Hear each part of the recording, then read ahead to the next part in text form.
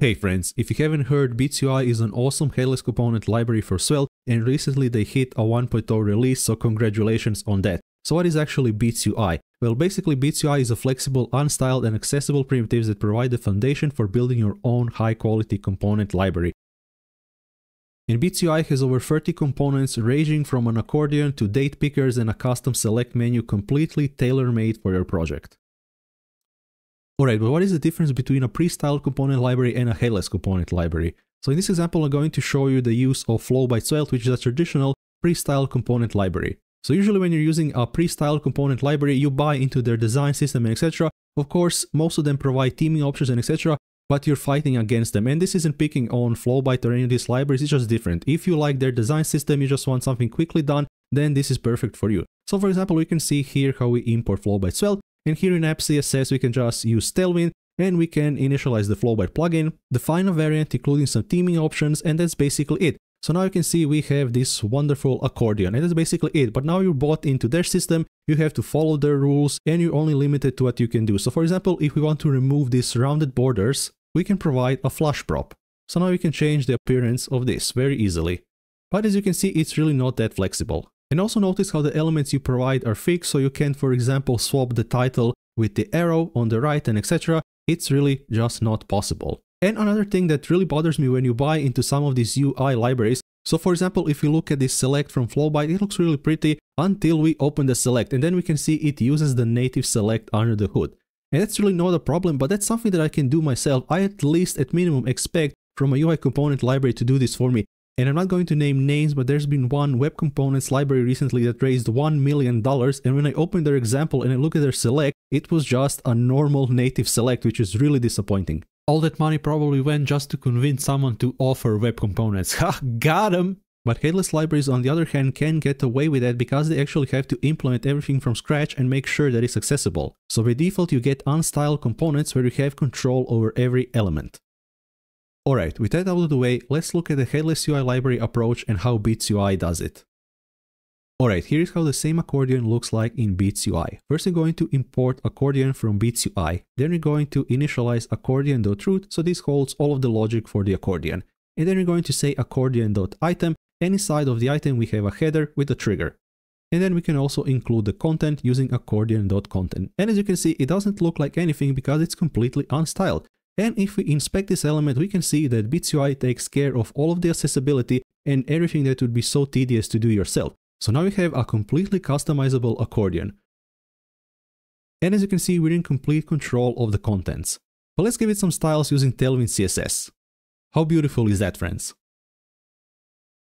And of course, you can use the bind directive to get the value or the reference to the element itself. So you can see here we have these 4 items in the accordion, and we can see which one is selected.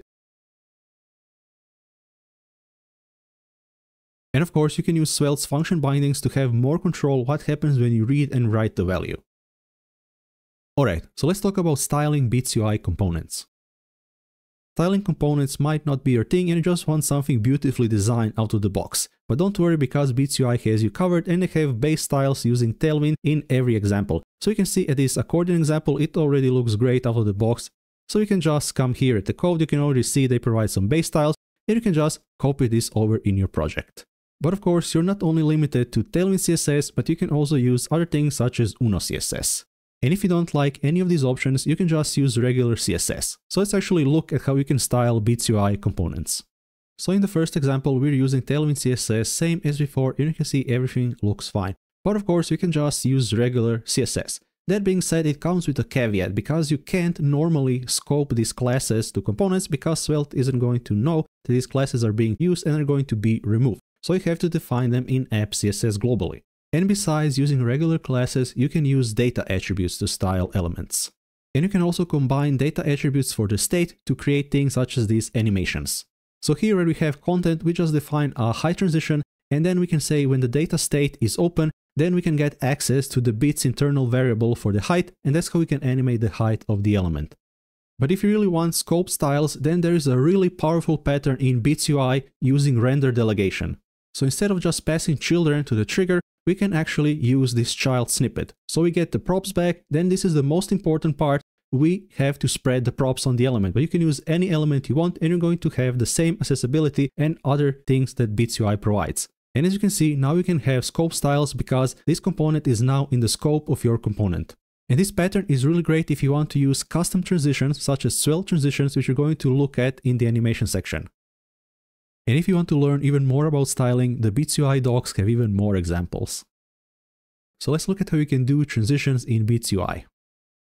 Alright, so here I have a tailwind example, and in app CSS I define this keyframe accordion down and accordion up, and then in the theme section we can define these variables animate accordion down and animate accordion up, which are internally used by Bits UI. So the only thing we have to do when we go to app.svelte, we just have to define on the content these classes. We can just say, hey, apply animate accordion up when the data state is closed, and apply animate accordion down when the data state is open. And now when we've done that, we can see we have this beautiful animation. Alright, but maybe you want to use custom transitions such as one from Svelte, so let's replace these tailwind classes with Svelte transitions.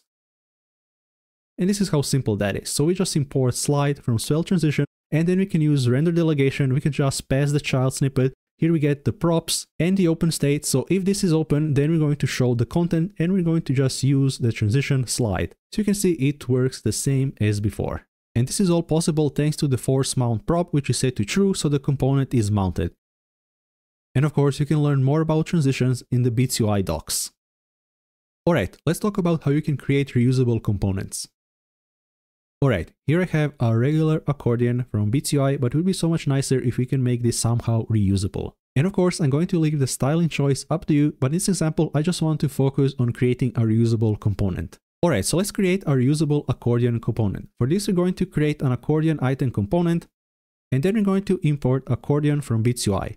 And for the props, we're going to have title, content, and the rest of the props, which are going to spread on accordion item, and then we can just pass the title and the content. So now we have our reusable accordion item component.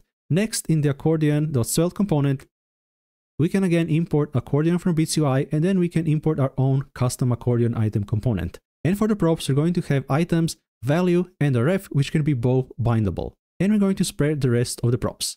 And now we can define accordion.root, so we can bind the value and we can bind the reference to the element, and then we spread the rest of the props. And then we're going to loop over all of the items and give them a unique key by combining the title and the index. And then we can just spread the item props. And that's it. Now we created our reusable accordion component. So going back to app.svelte, now we can replace this with our custom accordion component.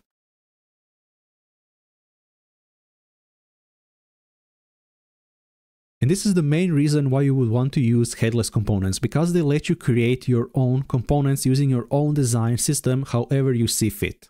And the Bits UI docs also do a great job of showing you how to create reusable components. But that's basically everything you have to know to get started with Bits UI. And they have some other things such as a Figma design document, and Bits UI also provides LLM-friendly documentation. If you like Bits UI, do me a favor and give them a star on GitHub, which is free, but of course you can also support the offer financially.